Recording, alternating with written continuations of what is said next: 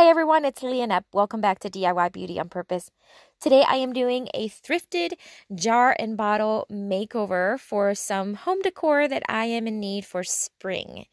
These little jars here I got at the thrift store. They were 99 cents each. And at first I thought, oh, they're a little expensive for such a small little bottle. But you know what? I grabbed them because they're just very unique, very different. You normally don't find things like this. So I snatched them up and I'm glad I did. Now the colors were not my particular style. If someone's decor would have been, with that green and the multicolor, I think it would have been great. Just for me, it didn't go with my style. So I decided to paint them with white chalk paint from Rustoleum in their linen white. And I'm going to do 2 coats on them using my chippy brush. Now, 3 of them had the little cork top. I did remove them to paint, and I will replace 2 of them when I'm done, and you'll see that here in a minute.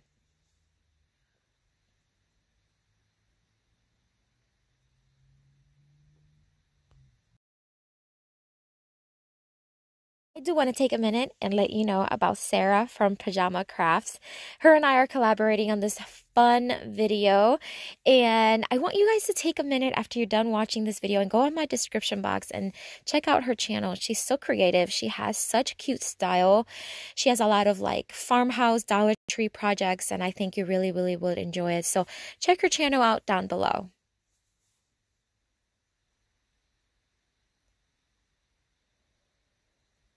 All right, so I am all done with my first projects. I'm just adding some colorful flowers, and look how cute these little jars look.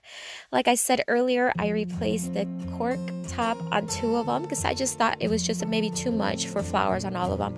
But I can certainly change that up, maybe add some greenery on all 4 on future decor.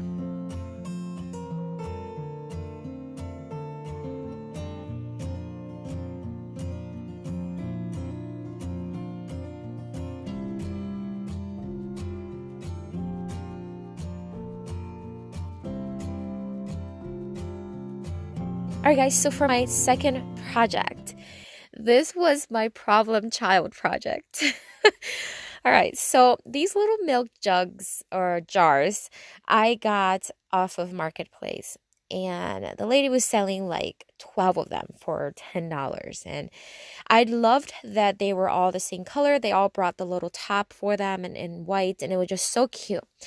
Now I didn't want to keep all of them on the same kind of style with the clear glass. So I grabbed these here and I decided to add some stripes. So I'm using painter's tape and I'm going to tape, and I'm just eyeing it out, okay? I'm not measuring. I don't need this to be perfect, but so I am just eyeing out, making sure that at eye level they look pretty leveled on the bottom. And I'm going to be using 3 different types of colors. Now, very unusual for me because normally, like I usually go with white. Now, one of them is going to be white, as you see here. The other 2 are going to be a little brighter colors. So I am going to add 2 coats per stripe, using, again, the different colors. These are all, the first one was the Rustoleum in the linen white chalk paint. This is by Behr in their Mossy bench, I believe it is. Beautiful color. If you guys are looking for like a teal, greenish, grayish color, this is a really good one. I'll have it linked down below. And it actually stuck, or like really grabbed onto the surface of the bottle really well. Now this one here is a different story. This one was, it was very translucent. And which was okay. I still added a couple coats and it was fine, but it gave me some trouble. You'll see what I'm talking about. So now I'm just removing the tape. Now normally I wouldn't go all the way and like showing you how to remove tape because you know how to remove tape, but I wanted to show you that it actually had quite a bit of bleed through. I was very disappointed because I thought I taped it well, but nonetheless I was able to fix it. And I'll show you how I did that, but I wanted to show you that it actually happened with all 3 paints. So it wasn't just the Behr or the chalk paint. It was with actually all 3. So I want to say it's because of the surface of the bottle, maybe the way it was curved. Maybe I didn't rub the tape too much or too, you know, hard on the surface. So that's the story on that. Look how bad that is. So I did fix it by just taking my nail, which is probably not like the most technical thing to do, but I just felt like I had a lot more control. At first I thought, oh, maybe I'll use a cotton swab and wet it a little bit. It would have been too much. With the nail, it scraped really well, and I try to keep it as straight as possible. And it looked fine, in my opinion. And I did that with all three. All right, so now I'm adding another tape. So I cut my tape into half so it's a little thinner. And I'm going to add another stripe, a thinner stripe, on top of this larger one that I did just now. So I'm using the tape, and here I thought I was just going to put it there, but no, I was wrong. So I removed it. And again, I'm just eyeing out a smaller stripe and taping it. Now I'm making sure that I firmly press on the tape to avoid any bleed through. So I did that with all of them. And then I added the other stripe, doing 2 coats as well.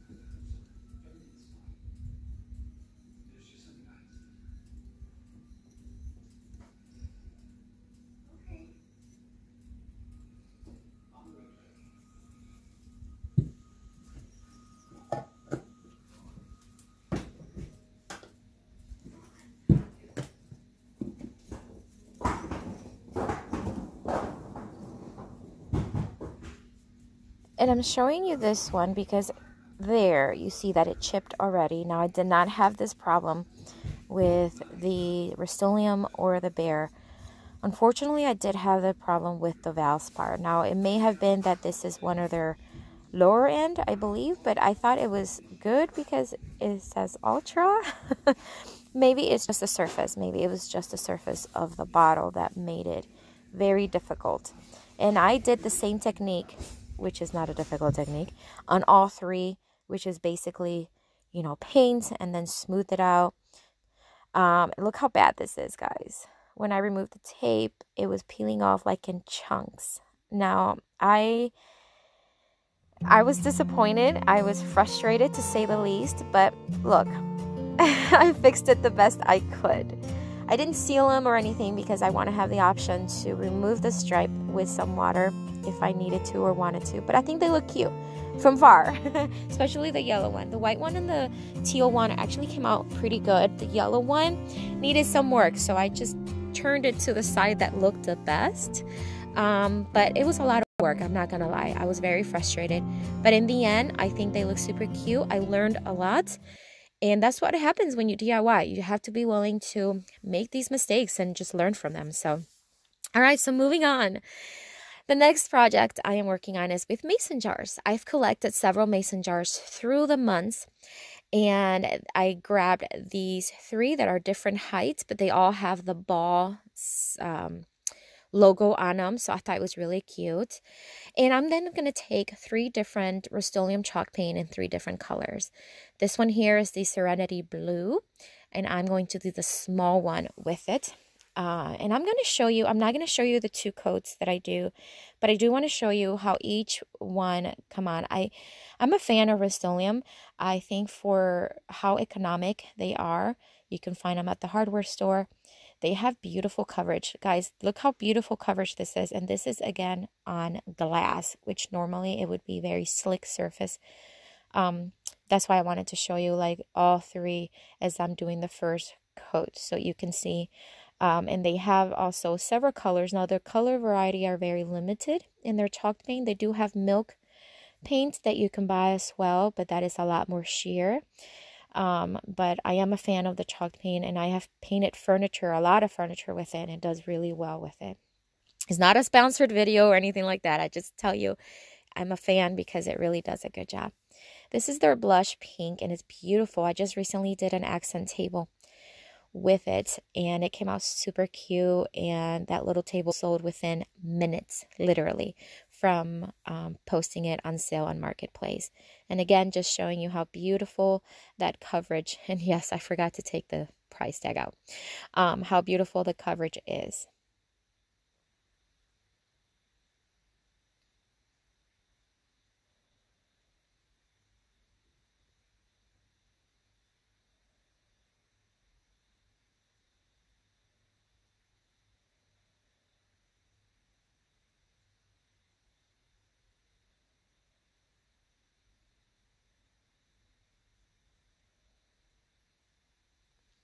And then the last jar, which is the largest one, I am using the linen white tone, which is one that I use almost in every project. I really like it. And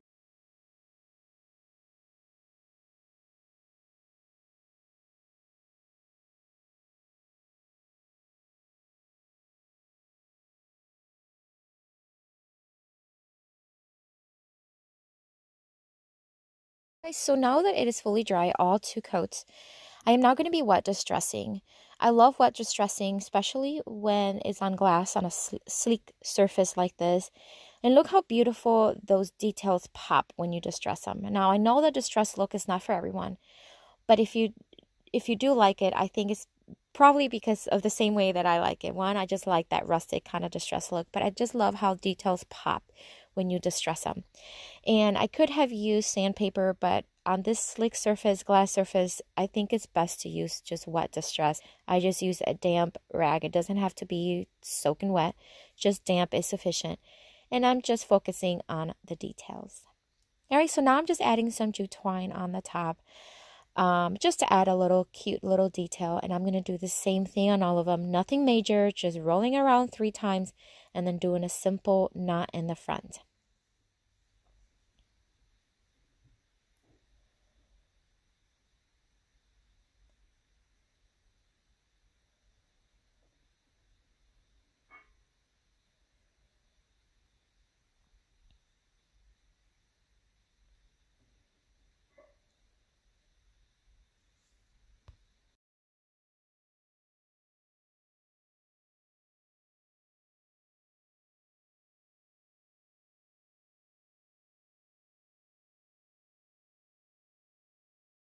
Okay, so now I'm just adding the final touches. I decided to add a votive candle to the front one because it was small enough and I thought it was just cute. And then I added some florals that I got on Amazon. And look how beautiful this is my favorite. It just looks beautiful. The 3 colors complement each other very well. It distressed beautifully, and those flowers in the candle just finished it up. Alright guys, so this is it for today. I hope you enjoyed this video. If you have not subscribed yet to my channel, I invite you to do so. And don't forget to check out Sarah's channel down below in the description box. Have a blessed day.